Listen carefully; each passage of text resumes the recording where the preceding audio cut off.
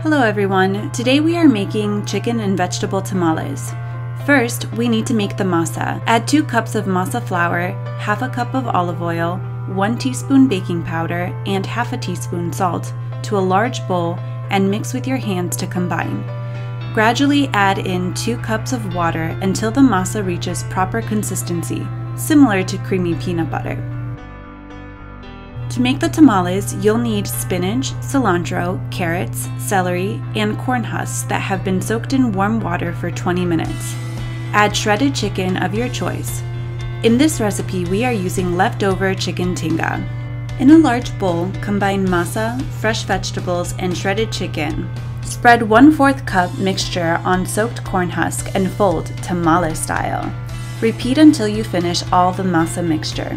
Then, steam for 45 minutes to 1 hour. Tamales are a traditional comfort food. However, we usually think that comfort food means unhealthy. This recipe is a perfect example of how to make a comfort food more nourishing. That's why we loaded this with veggies, herbs, and used vegetable oil instead of lard, which makes this recipe easily vegan-friendly by omitting the chicken.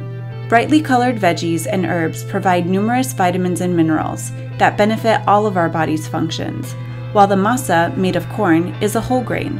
With the added protein from the chicken, this really is a tasty example of a well-balanced, nourishing meal that doubles beautifully as comfort food.